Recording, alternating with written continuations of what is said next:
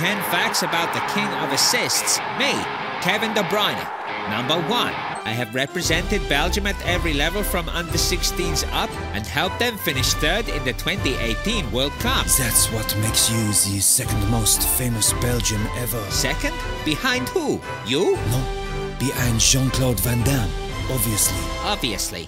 Number 2. It's deadline day January 2012. Breaking news. Chelsea have signed an unknown player called Kevin De Bruyne from Genk for £7 million. Kevin is a wonderful player with bags of potential. So why are you loaning him back to Genk for the rest of the season? What? Next question. So why are you loaning him to Werder Bremen next season? What? Next question. Number 3. In summer 2013, I almost signed for Dortmund. Do it!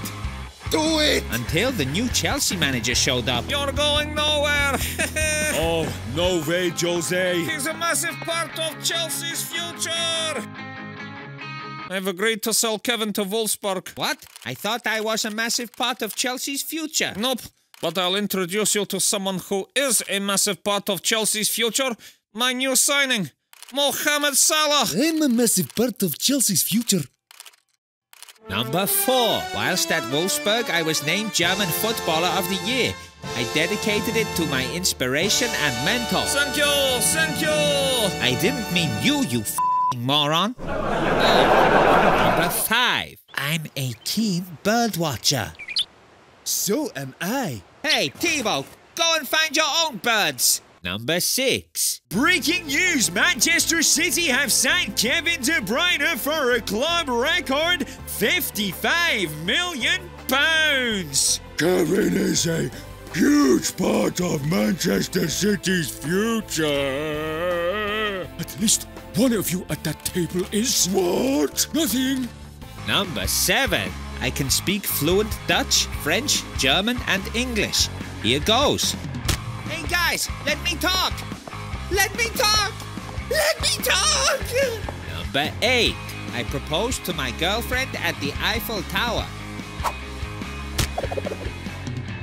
It's a yes! Number 9. I'm an ambassador to the Special Olympics. Oh, Kevin, you dedicated a whole Olympics to me?